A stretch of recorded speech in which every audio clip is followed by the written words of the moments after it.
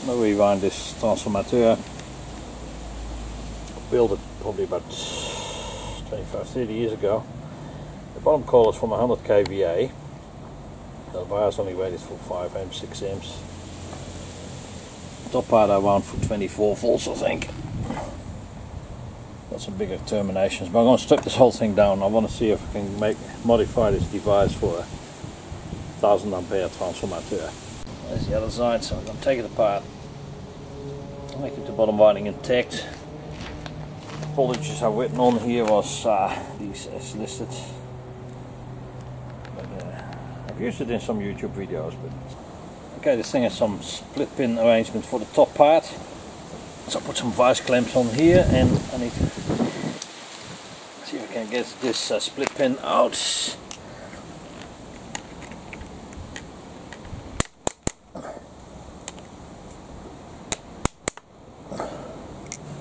That's one.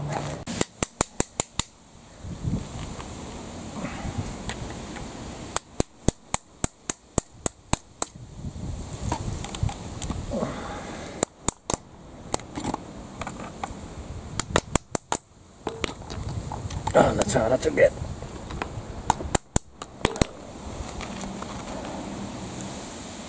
A bit more clamping. It should come out eventually. There we go. Now release the device, and then I should be able to get the top part off.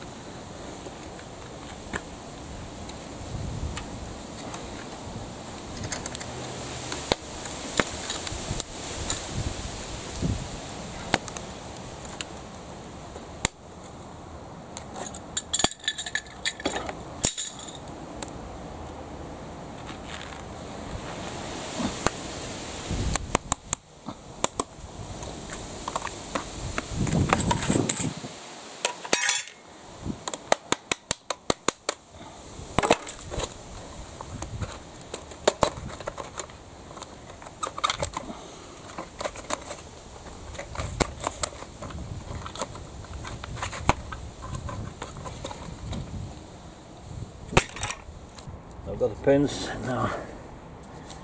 I got these square bolts in here, the clamping bolts. There's of course a retainer in here, an insulated medium to reduce circulating currents. It's packed in a bit hard. There you go.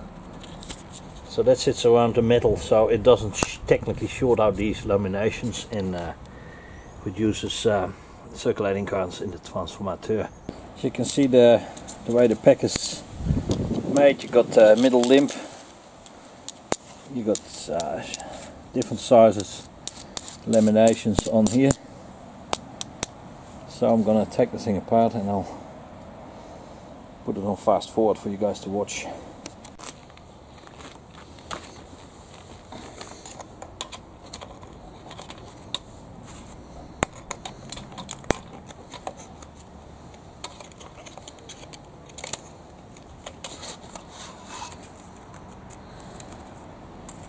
I'll get the logic in here.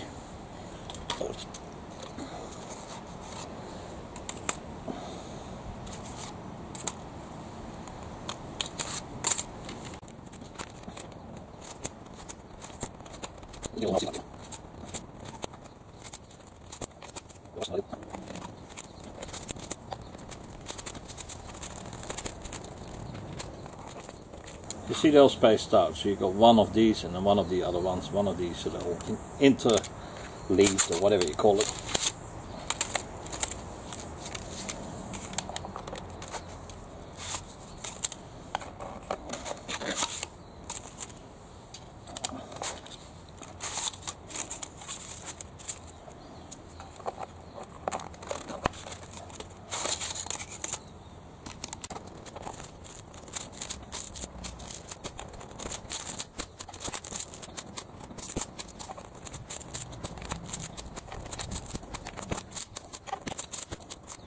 Nearly at the end.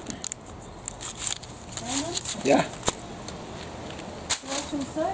Yes, I'll have some. Yeah, thanks. So dish it up or you want me to get up? No, you can dish it up. Around here. You dish it up, all good. Okay, that's how she looks. Take the wires off, take the plate off, get access to the winding. A good pack of these blikpakket, in Dutch we call it blikpakket. Laminations, transformator core laminations. These are these cool lugs, actually really cool. The wire gets put in a loop in the channel and a washer gets put on top of it, and then these end pins get folded over. So it's actually a really good electrical connection. And also the other thing, as I say, brass screws, they haven't been touched for 20 years, 30 years probably. They come apart. Again, one of those washers as well. I've got still a box of some of these brand new. I'll take this all off and strip it all down as we go. Was too lazy to get a spanner for this. Actually this works too. It's not super tight anyway, but you can use a clamp as a vice clamp to take these off. Loosen them already a bit, but they came off alright. That's an option for people who haven't thought of that. Couldn't be bothered walking to the workshop. Oh, that's awesome. And for these bloody things go hard. Fucking things. I may have to go still to get some lubricant for these things. Yeah, that one comes off.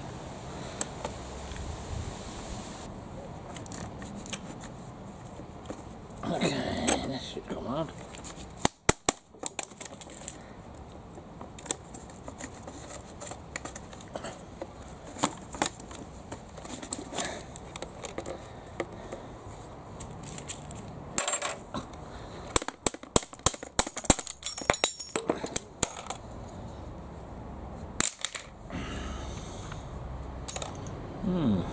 Actually did quite a nice job of this thing.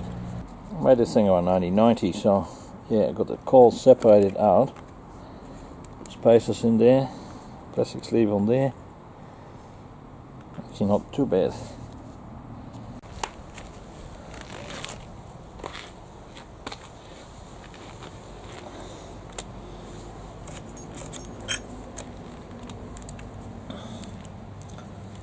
Get these coils apart.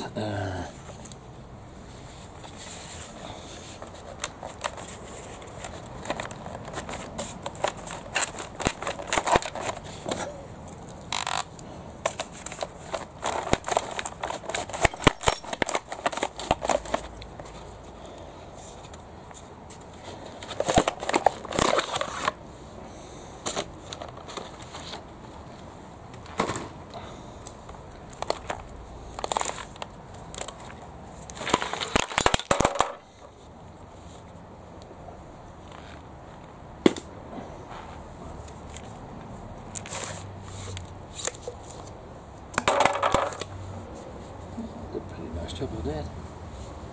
Never overheated.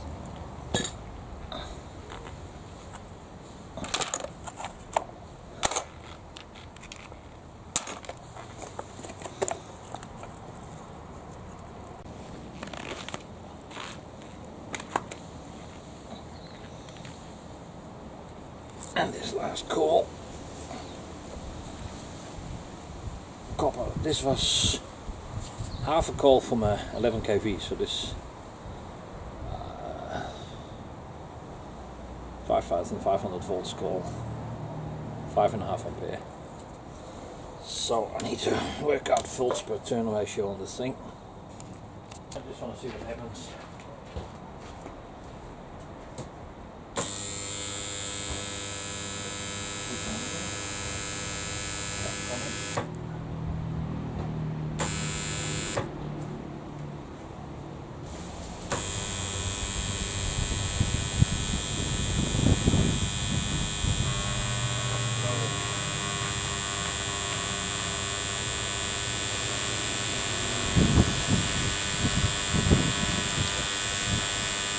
Smoke.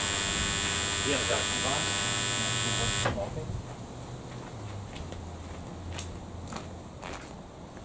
Oh, this is shorter turn, good. Shorter turn.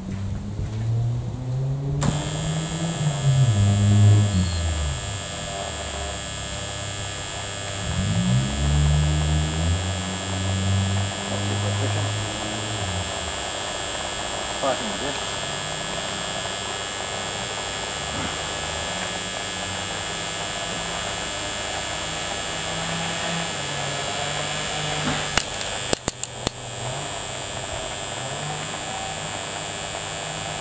Load on it. It is 9 Ampere.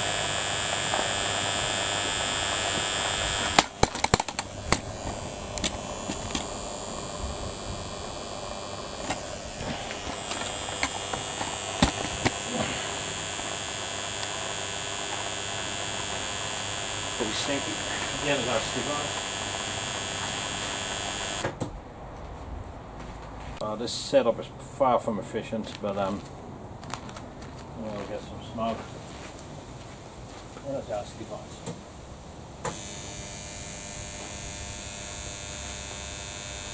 Need to get a better final recall with a couple of extra turns. It still looks good.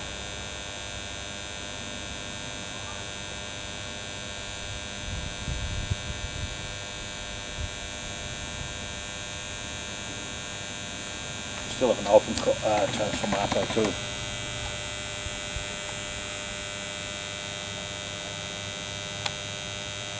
Hope you can read it.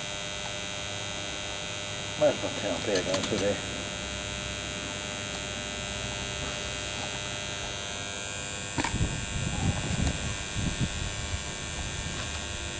That doesn't burn out.